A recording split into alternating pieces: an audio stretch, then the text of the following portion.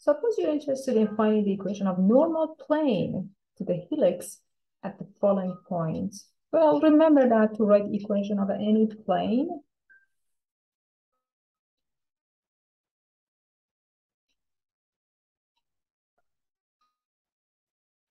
like a x minus x sub 0 plus b y minus y sub 0 plus c z minus z sub 0 equal to 0. You have the normal vector a comma b comma c, and you have a point x sub 0, y sub 0, and z sub 0 on your plane.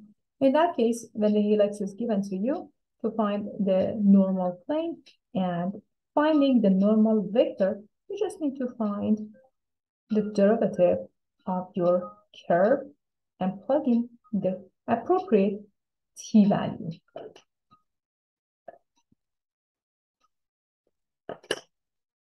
In that case, r prime of t is equal to, it doesn't have to be unit normal vector. R prime of t is negative sine t. The derivative of sine is going to be cosine t, and the derivative of t is just 1. And now what is the t value? Remember that x is cosine t, x is 0. Y is sine t, y is 1.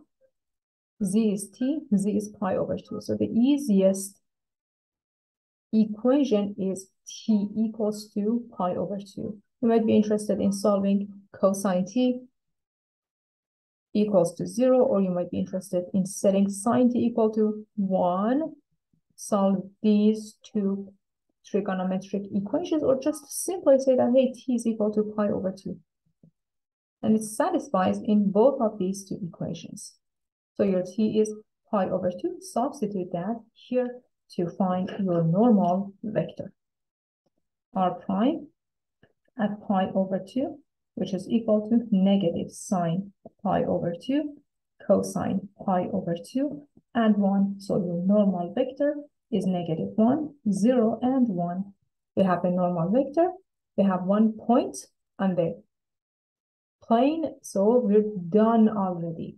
Here we have negative 1, parentheses, x minus 0, plus 0 times y minus 1 plus 1 times z minus pi over 2 equal to 0. Simplify this guy.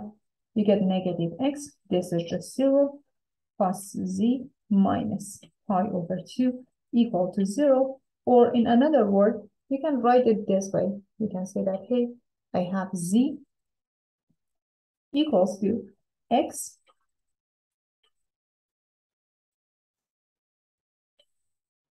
plus pi over 2.